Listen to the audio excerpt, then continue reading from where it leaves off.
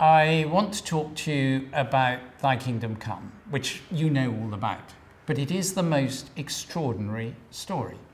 We started last year with one world enthusiast working for Chris Russell, 24/7 and some cathedrals. I mean, to say 24/7 and some cathedrals is already slightly startling, but everyone pitched in and it was the most extraordinary thing. A few months before it started, one of the 24/7 folks said to me, "Oh, I think it's going to be really good. I think we might get 3,000 to 5,000 people." And you know, nearly 100,000 took part. Well, this year, at the rate we're going at the moment, we're not going to be far off 100 million people taking part. Because you've got the World Methodist Conference, you've got large chunks of the Anglican Communion. It's an extraordinary thing that the Spirit is calling God's people into prayer for the evangelization, not just of this nation, which is where we started, but of the whole world. It's an incredible thing. And somehow the wind of the Spirit has got behind this.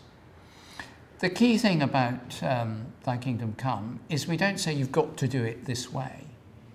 We say, take part and do it in whatever way you like. But between Ascension and Pentecost, just pray for the work of the Spirit in leading people to meet with and to be transformed by Jesus Christ. So we say nations transformed by Jesus Christ, which is our dream, our prayer, our hope, and the calling and the will of God in Christ.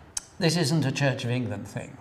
Thankfully, it's much, much bigger than that. I mean, we started it like that, and it was Archbishop Canterbury with his passion for evangelism, and myself who were part of that. But it's turned into something far beyond that, which is, as you know, as well as I do, is always a sign of the Spirit at work among us. All you have to do is, to join in, is go to thykingdomcome.global and register your church by clicking on Pledge to Pray.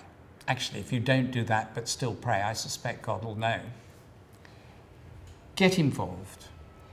Join in whatever way is right for you, for your church, sharing in this great call of God that people may find the light and joy and hope of Jesus Christ. That's what's going to change our world in an uncertain time.